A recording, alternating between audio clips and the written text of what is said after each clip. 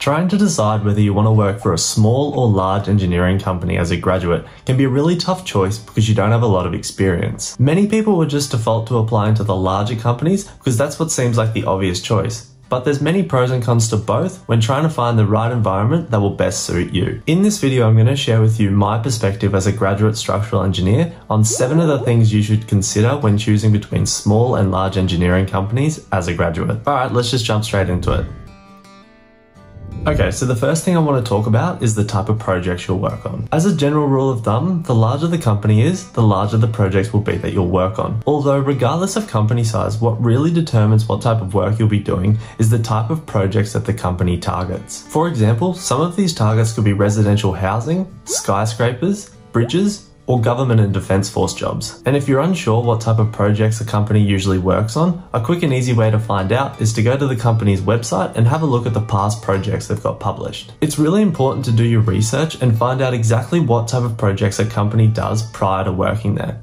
This is especially true for graduates because in those early years you're learning so much, and it's important that you're getting a variety of work so you don't get stuck in a niche early in your career.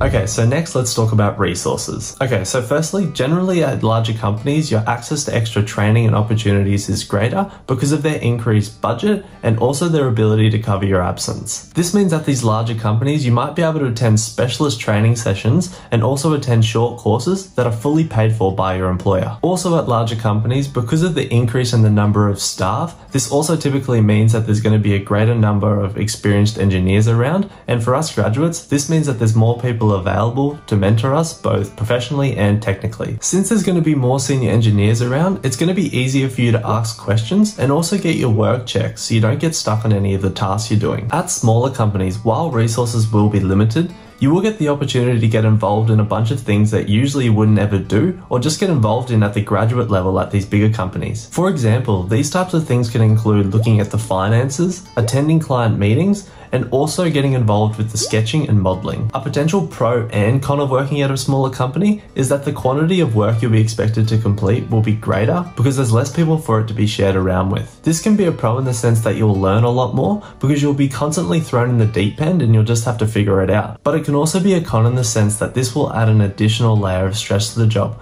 because as you're still trying to build a strong technical foundation, tasks take you a lot longer to complete, and around deadlines, this is going to feel like a lot more pressure.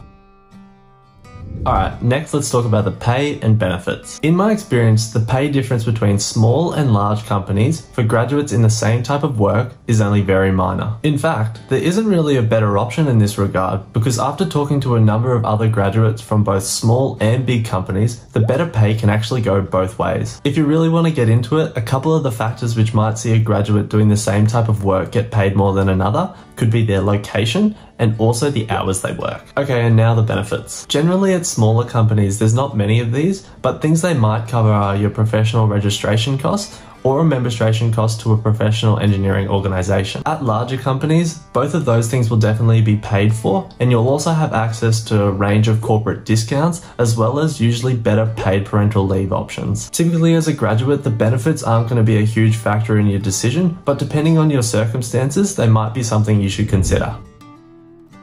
Next, let's talk about job stability. Now, job stability probably isn't one of those things that as graduates we take into a lot of consideration, but as we've seen over the last couple of years, things can change pretty quickly, so it might be something you want to take more seriously. Generally speaking, larger companies are better at withstanding economy changes and won't feel the pressure of cutting jobs if things take a sudden downturn. Although layoffs definitely still happen within large companies and on a large scale, often it doesn't happen immediately like it does in small companies, so you do have some time to react. Despite the fact that smaller companies definitely do feel market fluctuations greater, often they won't let you go unless they absolutely have to, because the person who's making the decision you'll have a personal relationship with, and they will know the effect that it will have on you and potentially your family. At larger companies, because you can be seen as just a number, even if this decision isn't absolutely necessary, sometimes they will use this opportunity to let go of staff. Alright, now let's talk about career outlook. In smaller companies, after you've spent those first few years doing a lot of grunt work and you've now built a really solid technical foundation, you've probably got your eyes set on the pay and the title of a senior engineering role. And depending on whether the company has seen a lot of growth over those past couple of years, this position might simply not exist. And on the other side of things, larger companies will often have a bunch of these roles available and wanting to fill them. And depending on your relocation preferences, you'll probably be able to snag up one of these roles pretty quickly because they'll know that you have a strong technical foundation from being at a smaller company. And if you're already at a larger company, you'll know that these roles exist and they'll be easy for you to move into. And also at these larger companies, there's lots of non-technical roles. So if you found that the technical side of things isn't quite right for you, there's plenty of other support roles that you can do too.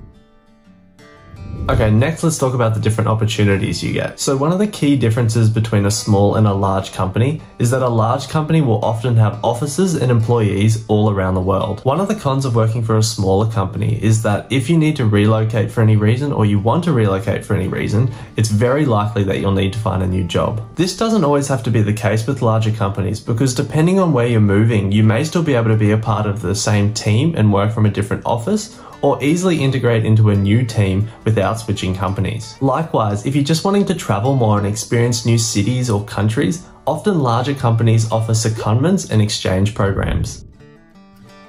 Alright, so the last thing I want to touch on is the culture. This is something that's really hard to scope out as a graduate because often you don't know anyone at the company and you haven't built a strong network of engineers that you can ask for opinions. Although there are some general remarks that I can let you in on. At smaller companies, the culture is going to make or break your experience because you work very closely with all your colleagues and the people you work with aren't very likely to change. And at larger companies, while the overall company might have a bit of a stigma about it, the culture is really going to vary depending on what team you're in. Also at those bigger companies, because there's usually a higher turnover in staff and the teams are always getting bigger, sometimes there's a lack in those close personal relationships, so the team dynamics aren't as strong as they would be in smaller companies. And this is the opposite at smaller companies where you know all your colleagues personally and interacting with them feels a lot less transactional because you've often built a relationship with them first. If making the workplace feel like it's a second home is important to you and having a close relationship with the people that you work with is something that you value, then working at a larger company may make you feel distant because it's very easy to get lost among the crowd. Alright, so that brings me to the end of the considerations I think you should make when choosing between big or small engineering companies as a graduate engineer. Just as a final note, don't get too bogged down in this decision because while it will help if you can make the right decision the first time,